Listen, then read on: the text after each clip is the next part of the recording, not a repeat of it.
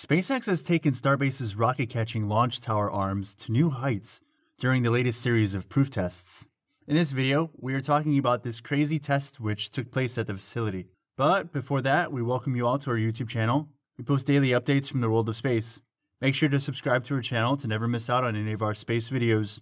The process began in earnest on January 4th, when SpaceX lifted, opened, and swung the tower's building-sized arms for the first time.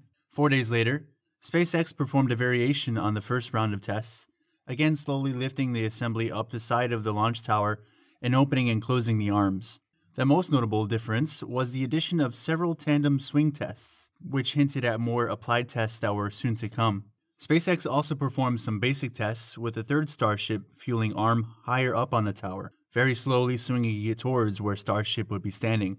After lifting the arm carriage about 15 meters or 50 feet, several times higher than January 3rd's far more conservative kickoff, SpaceX fired up each arm's main hydraulic actuator and opened them about as wide as they were able to move. Unsurprisingly, the arm's first powered lateral movement happened very slowly, obviously telegraphing caution, but probably also hinting at the start of a calibration process needed to determine their full range of motion and associate those positions with certain sensor readings or telemetry to ensure they can be safely controlled. As of midnight Central Standard Time, that testing has continued well into the night. On Sunday afternoon, a third major round of testing kicked off. This set of tests was considerably more focused than the prior two, suggesting that it was more of a simulation of the main purpose of the arms. Instead of lifting a few dozen feet and performing basic actuation and coordination tests, SpaceX simply lifted the arm assembly up along the tower's exterior and didn't stop. There were a few temporary pauses, but the arms ultimately reached the approximate height they need to reach to stack a Starship on top of a super heavy booster. In fact, despite being infamous for being partially designed to catch boosters and ships out of midair, the main purpose of the arms, and likely the only reason they exist at all, is to safely, accurately, and precisely lift, install, and stack Starships and super heavy boosters. On January 9th, SpaceX appeared to test exactly that function. Before the day's testing began, workers installed a large steel bar believed to be a weight simulator between the arms.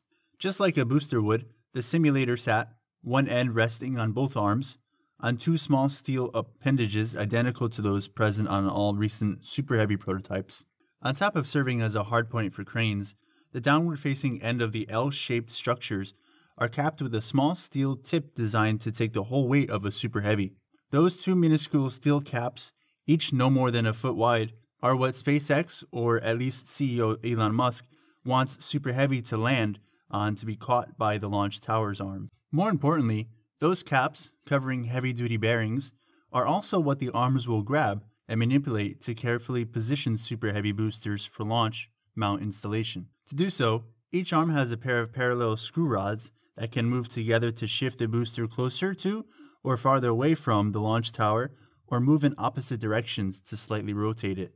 SpaceX could obviously use a giant crawler or tower crane to accomplish a similar feat, but cranes, especially large and tall ones, are extremely sensitive to wind conditions and effectively become very unsafe to operate in anything more than a brisk breeze. To put it lightly, even the average weather on the South Texas Gulf Coast is anything but conducive to the routine and reliability operation of giant cranes, which is exactly what SpaceX would need to avoid near future Starship launch and recovery operations being constantly delayed by weather. A handful of days later, arm testing continued, with SpaceX lifting the carriage higher than it had traveled before and demonstrating more complex longitudinal movements that required synchronized motion of both arms. On January 9th, SpaceX performed the most ambitious arm testing yet, nearly lifting the arms on top of their 460-foot tall launch tower backbone to simulate the range of vertical motion required to lift and stack Starship and Super Heavy. SpaceX also installed a temporary frame meant to simulate a Starship or Super Heavy booster, foreshadowing additional testing planned in the coming days. That jig upped the stakes for the longitudinal actuation portion of January 9th's testing, as anything less than the precise, synchronized movement of both arms could have caused the heavy steel frame to fall hundreds of feet onto a range of equipment and structures directly below it. Thankfully, the arms performed well and returned to their resting position without issue. On January 11th, SpaceX proceeded to install 6 water bags, 3 to a side, on the Starship simulator frame. Amounting to giant, heavy-duty water balloons, those bags are routinely used to stress test large structures and devices by simulating payloads that might be too expensive or inconvenient to use solely for testing purposes.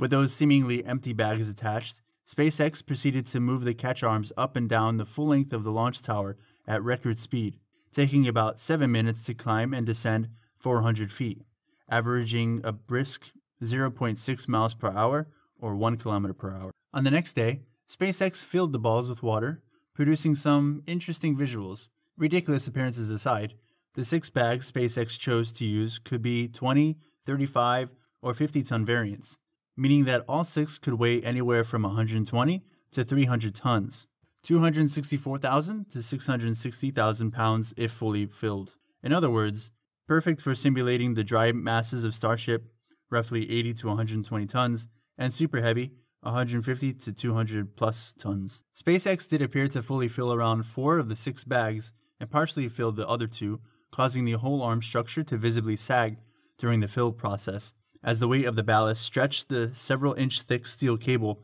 holding the whole device aloft. In the late afternoon, the laden arms lifted around 10 to 20 meters and rotated left and right, partially demonstrating the process of rotating a lifted Starship or Super Heavy into position for stacking or launch mount installation.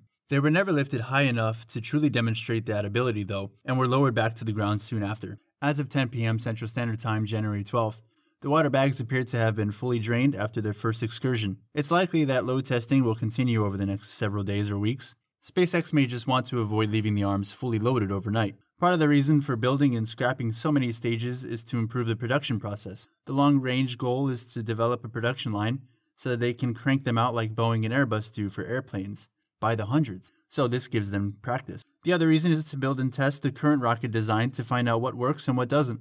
Then they revise the design and build the next version, which makes all the previous ones obsolete. What are your thoughts on this crazy and splendid testing? That's all the information we have for you today. We would love to see your thoughts about these updates in the comments section down below. If you want to be updated and see more videos about space, world, and SpaceX, subscribe to Liftoff and turn on the notification feature. Let us know your thoughts. We're more than happy to hear from you. With that, we've reached the end of our video. Thank you all so much for watching, and I hope to see you again tomorrow with more updates.